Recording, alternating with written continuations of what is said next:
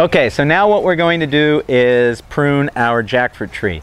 Now jackfruit is a little more complicated than some of the other fruit trees that we have to prune because they don't behave, they kind of behave on their own, all right? So the first thing you have to remember with jackfruit is you have to prune them in the warm, wet time of year.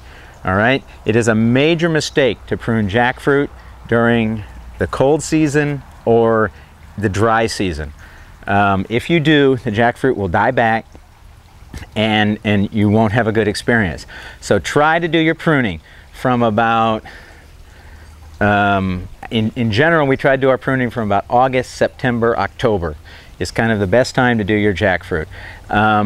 If you do it in the other times, you may find that you're going to have a lot of dieback, dead wood, and just basically unthrifty response from your jackfruit. So what are our objectives with the jackfruit? First of all, we will bring down the height, okay? We want to maintain a jackfruit height maximum 9-10 feet. You don't need any bigger.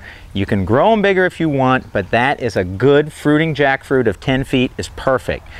The other big key with jackfruit is the removal of the fruiting spurs that come off the trunk, which I'll show you here. The fruiting spurs are last year where the tree produced fruit. So you have to get in there and remove those, because if you don't, they don't reflower and refruit, and they just take away energy from the tree. So you have to clean the trunk up and remove those old spurs. The other thing we do, the other objective with pruning jackfruit, is to reinvigorate the tree.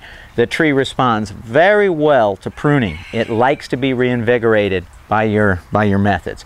So, and the other thing, the main specific about jackfruit is you have to be careful, very, very careful with the timing. That's the main one. You have to do it during the moist, hot time of the year. Otherwise, you will end up with problems.